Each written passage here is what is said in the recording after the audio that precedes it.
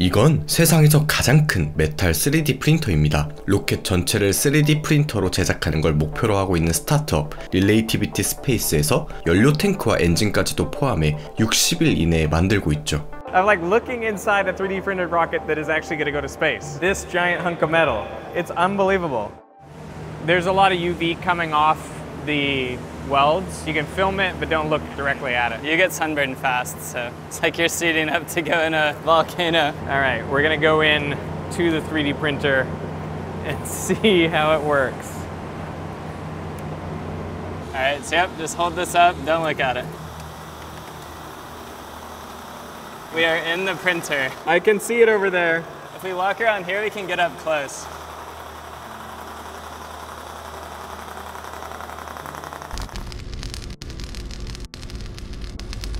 So that's the wire melting and the print head moving around. So that's the plasma discharge, and it's hard to tell, but it's doing things at every couple milliseconds. It's actually changing the electric waveform, which is how it's controlling the deposition so well. Do you know the temperature of it? Like, is it just above melt temp? It's just above melting for aluminum. Yeah, probably a few hundred degrees above. 알루미늄의 녹는 점은 섭씨 660도입니다. 로켓의 몸통 전부를 조금씩 녹여서 만들고 있는 거죠. All the raw metal for the whole rocket that's printed is this. It's you know, we kind of joke it's like Charlotte's Web, like a spider silk, but this is an aluminum alloy that's on a wire spool. We actually print about 10 inches a second. So this wire is really going super fast, and then the combination of lasers and plasma arc discharge are working to melt both of them together at the same time. So where does the wire come out?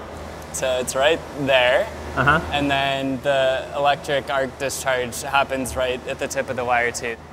This is a camera? Yeah, that's a camera. 그런데 왜 로켓을 3D 프린터로 만들까요? It's funny to me that you had this experience with 3D printing where you're like, oh, 3D printing is clearly the future.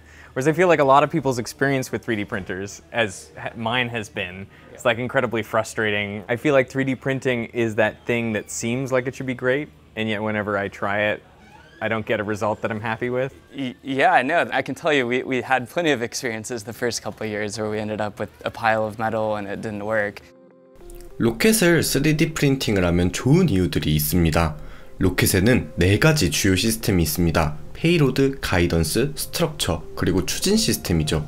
커다란 로켓 부피의 대부분은 추진 시스템이 차지하고 있습니다. 추진체 탱크와 로켓 엔진으로 이루어지죠. 극 좋은 연료와 산화제들은 인젝터를 통해 연소실로 들어와 연료와 산화제들이 반응하여 엄청난 양의 열을 방출하게 되죠. 열에 의해 순간적으로 배기가스가 팽창하게 되며 매우 빠른 속도로 로켓 노즐에서 뿜어져 나옵니다.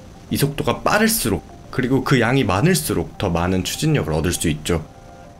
아시다시피 로켓은 거대하고 복잡한 기계입니다. 지금까지는 로켓을 제작할 때 전통적인 기술을 사용하였죠. 이 말은 로켓을 만들기 전에 먼저 로켓을 만들기 위한 도구들을 만들어야 한다는 겁니다. 예를 들자면 나사의 차세대 로켓인 우주발사 시스템 또는 SLS를 만들기 위해서는 먼저 동체 조립센터 VAC를 만들어야 합니다. VAC는 로켓을 용접하기 위한 23m 높이의 도구입니다. 이걸로 돔, 링, 배럴 섹션과 같은 것을 용접하죠. 즉 기존의 방법들은 로켓 제작을 시작하기 전에 VAC와 같은 로켓을 위한 도구를 먼저 만들고 모든 맞춤형 구조물들을 정비해야만 했습니다. And they finally got one being assembled on the pad after 11 years of development. 이에 반해 Relativity Space 회사는 창립된 지 5년 반밖에 되지 않았지만 올해 첫 로켓 발사를 계획하고 있죠. I see this as a like old engineering style versus Silicon Valley style of build something, figure out what's wrong with it, and build another thing that fixes those. Right? The difference is I've always done that with software. These guys are doing it with aerospace hardware. So this is the actual rocket tank structure of what we're going to be launching to orbit at the end of this year. So this actual thing is launching to space. That will go to space. This will go to space, and it's by far the largest 3D printed product really of any type ever made that's going to fly. I think maybe of any type in the world. But it still looks 3D printed, like you can still see the layers. Yeah, right? You can still see the layers. It only adds an extra 5 to 10% of the mass with the roughness. when you actually cross-section the material and look at the machine parts of it, it looks like normal metal. Like actually at this end, this is printed as well. We just machine it afterwards. So it looks like normal metal in the joint sections. Does the surface roughness cause any aerodynamic problems? No, none at all. Yeah, it's actually the exact same aerodynamically.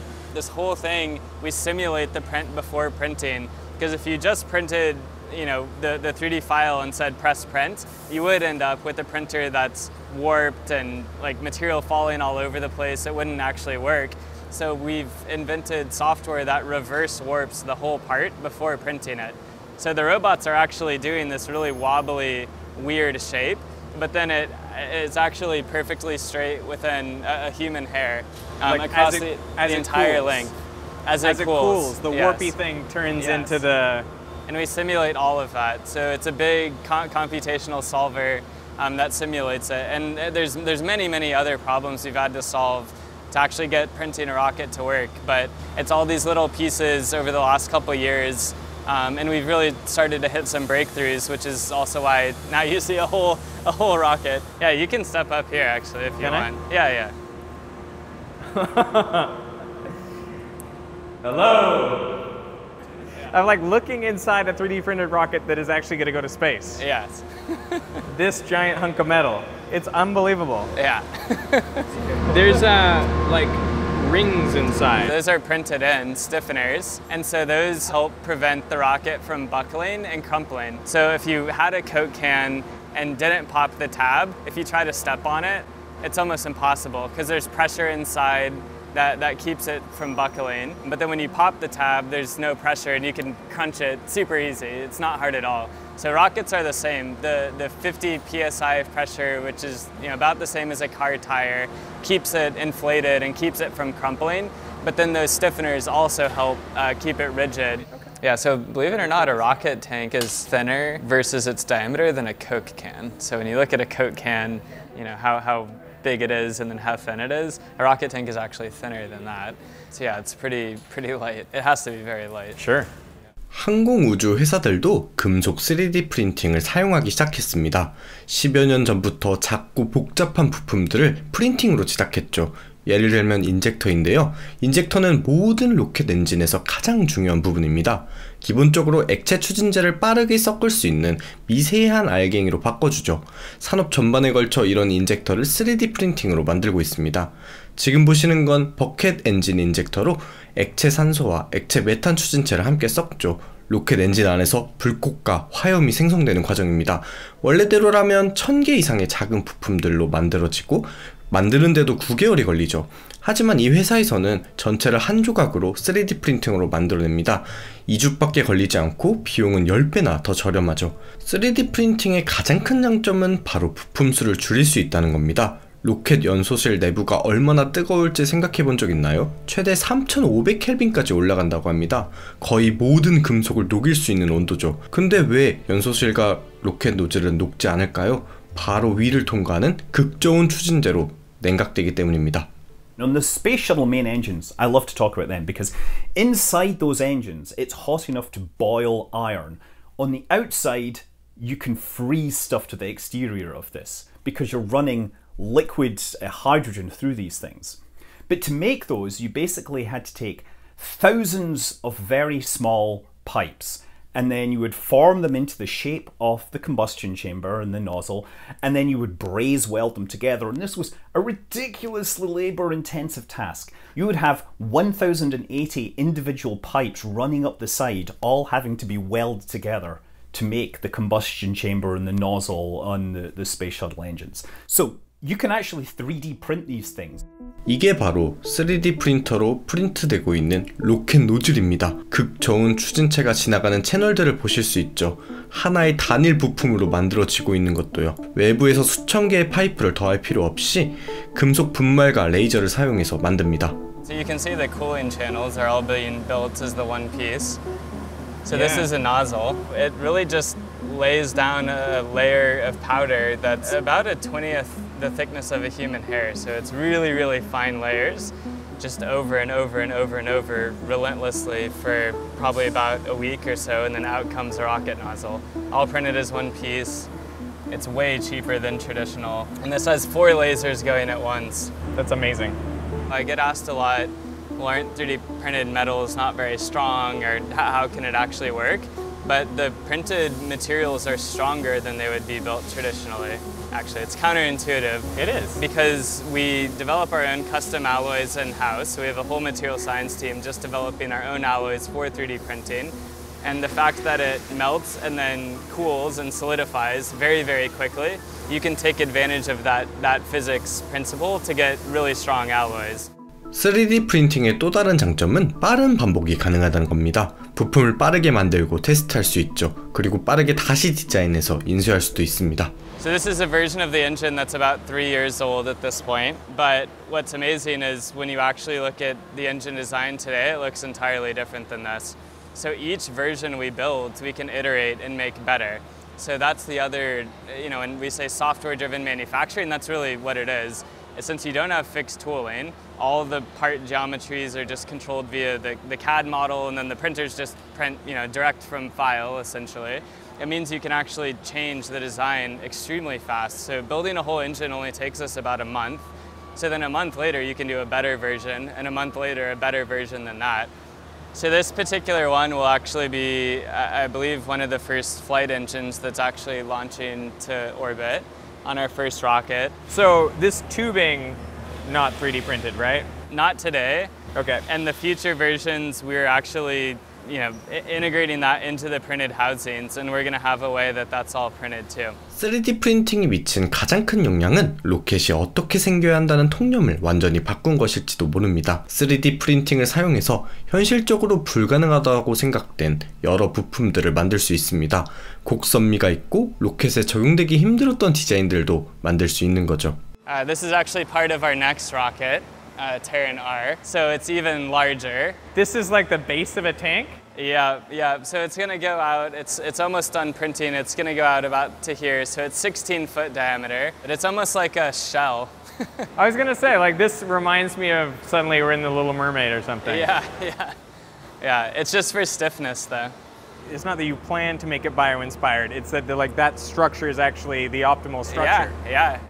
We're actually designing many features in the rocket that could not be manufactured unless it was 3D printed, which is one of the secret sauces of why you had to build a whole company around it, is because our rocket actually looks entirely different 3D printed than it does traditionally. Like, in my mind, it's been more akin to like gas internal combustion engine to electric. Really, people are trying to put batteries and electric motors into existing products for decades. Like, everyone knew electric vehicles were the future, but Nissan and Ford had really not compelling products for a long time.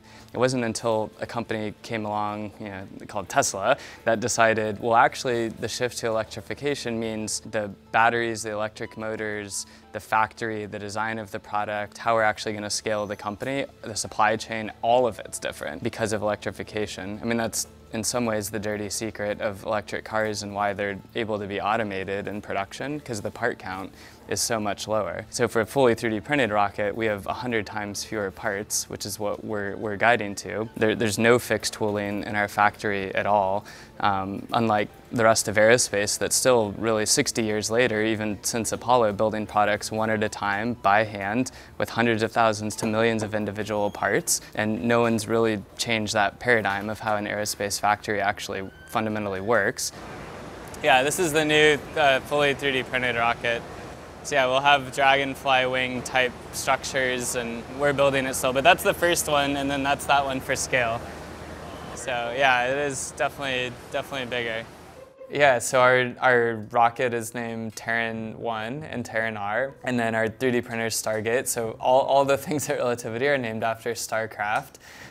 So yeah, of course the Stargate printer was what the Protoss used to warp in spaceships, and so that's what's warping in spaceships at Relativity. We have a system in our avionics called a pylon that we have to build a lot of, so we always joke we have to construct additional pylons. 대부분의 사람들이 로켓이 어떻게 만들어지는지 잘 모릅니다. 조금 더 정확히 말하자면 막연하게 로켓이 엄청난 기술력으로 만들어졌기 때문에 로봇들이 마구잡이로 붙어서 만든다라고 생각을 하는 거죠. 하지만 사실은 그렇지 않습니다. 항공 우주는 자동화 프로세서를 사용한 적이 아예 없으니까요.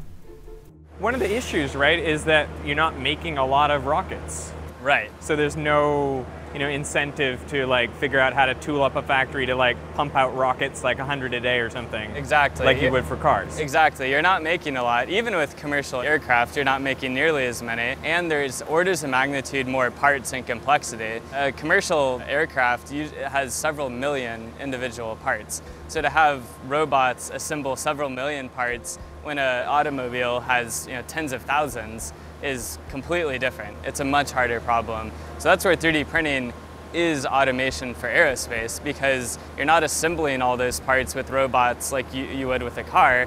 You're assembling them in the 3D file, and then the printer just prints them assembled. The plan for Relativity Space, Yep. is it low Earth orbit or is it going further than that? So for Terran 1, it's mostly low Earth orbit, the first rocket.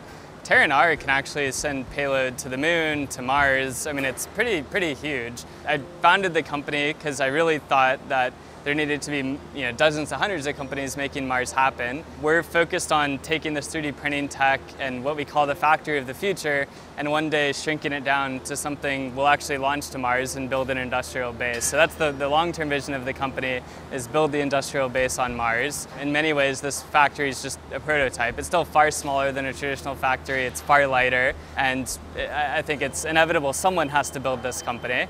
I don't know that in 10, 20 years that you will be 3D printing rockets all the time, because if you are flying lots of rockets, it becomes cheaper to have a dedicated machine for it. I do think that as a company, they are well placed, because even if Terran fails to capitalize on the market, even if nobody wants to use it as a launch vehicle, they are clearly now the world experts on 3D printing rocket hardware, because they've done everything, right? They've tried to apply 3D printing to places where a lot of people dismissed it. So I think they're sort of secure as a company. Whether we will see rockets being 3D printed all the time, that's a good question. There's been a lot of talk recently about billionaires going to space. Yeah. Will a 3D printed rocket make it possible and a lot cheaper for me to go to space? Yes, I mean, certainly what we're doing is lowering the cost. So our rockets are costing about 5 times to, I believe we can get to 10 or even 100 times cheaper with a fully reusable rocket than what we have today. So it can definitely climb down the cost curve. But I also think going to Mars and the first people that are going, it really is about what is the point of being a human being. Like for me, why go to Mars is if we were having this conversation and 1 million people were living on another planet, I think it would expand the possibilities of human experience and what it means to be a person. Like we'd have YouTube channels on Mars and people sharing what life on Mars is like versus Earth, and there'd be long distance Amelie, like love story. Like I think there's just a lot of richness in what human culture and society can be about. Yes, I think there's criticism about billionaires going to space, and I don't agree with all of the projects need to actually add up to some vision that is meaningful. I think that's really important. But I do think going to Mars is really just about, we've lived for generations on Earth, so what's it all about? Like why do we want to keep improving and getting better and furthering society on Earth? So for me, it's pretty existential, what it means to be a human being.